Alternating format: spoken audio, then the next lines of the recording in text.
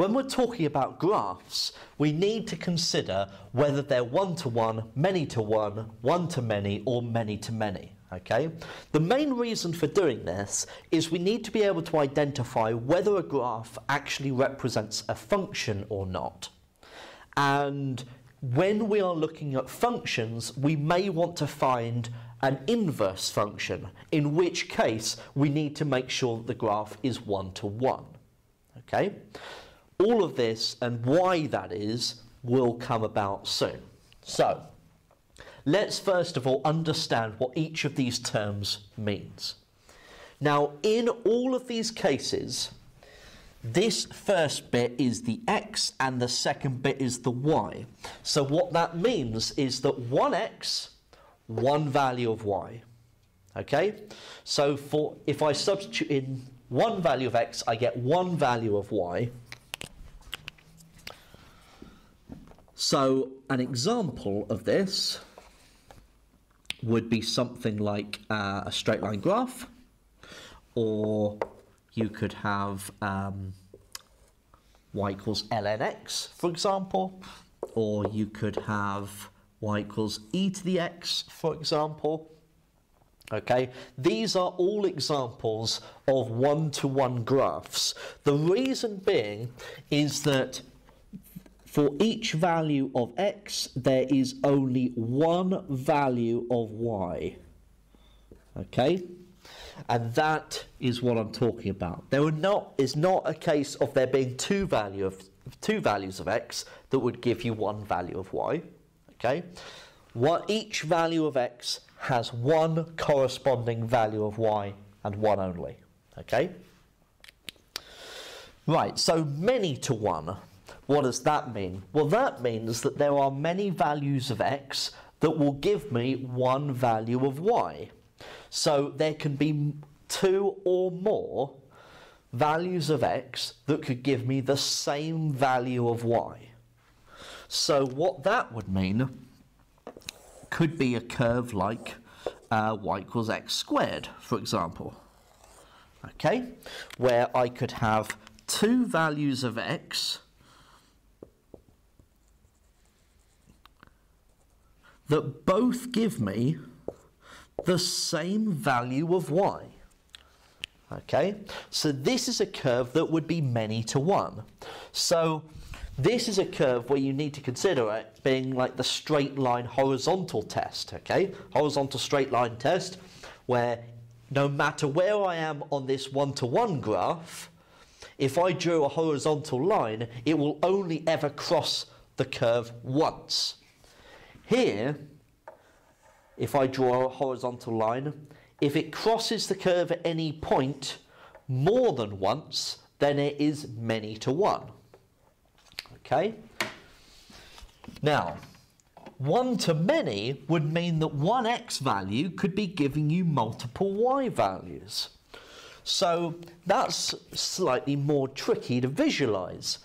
But if you just think about a parabola on its side, so the graph x equals y squared, for example, then here is a graph where one value of x can give you multiple values of y. Okay?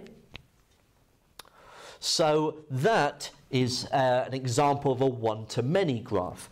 And you could do a similar vertical line test, where if you hit the graph more than once using a vertical line, then you know that it is one-to-many.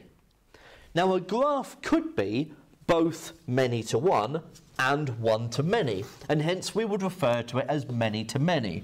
There are many values of x that could give me many values of y.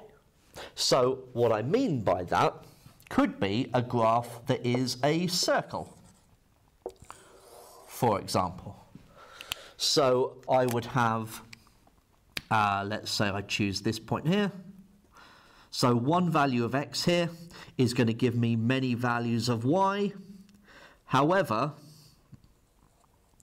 I could, using many values, well, one value of x here will get me two possible values of y, but I could get those values of y using multiple values of x.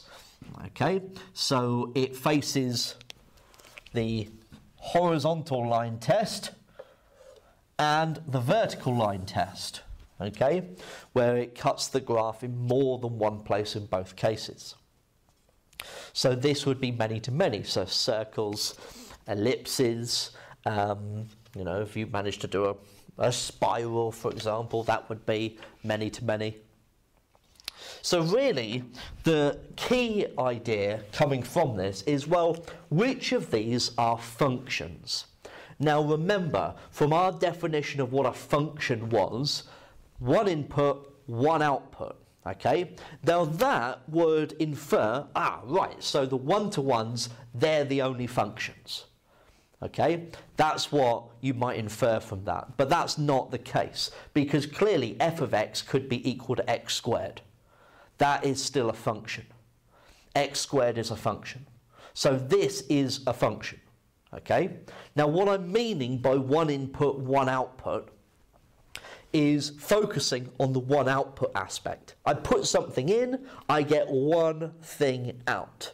Regardless of the fact that I could put in multiple values of x, so 2 and minus 2, and still get the same y value, the point is that I'm only getting one y value.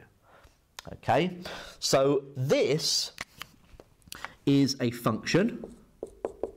So a function can be many-to-one, and a function can be one-to-one, because I can put a value of x in and I get out one value of y. I put in a value of x, I get out one value of y. But in both of these two cases, I put in one value of x and I can get out two values of y. And one value of x here can get me two values of y as well.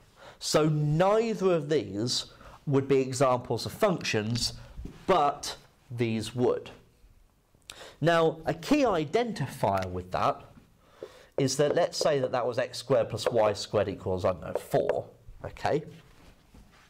In both of these cases, the idea would be, well, if I could write it as y equals, okay, what would be my function? So if I then square rooted both sides, I'd be saying that y is equal to plus or minus the square root of x. So if I was to write this in function notation, this would be my situation. But this isn't a true function, because if I'm putting in one value of x, I'm going to get two values of y out. Okay, two values out, because I've got the plus and minus. Okay, in exactly the same way over here, if I rearrange this, y squared equals 4 minus x squared. So y is equal to plus or minus the square root of 4 minus x squared. Okay, so I could write that in function notation like that.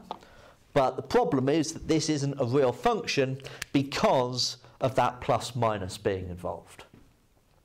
So that is why we try to avoid these plus minuses when we're writing in function notation. So this is how you look at functions and what these one-to-one, many-to-one, one-to-many and many-to-many actually mean.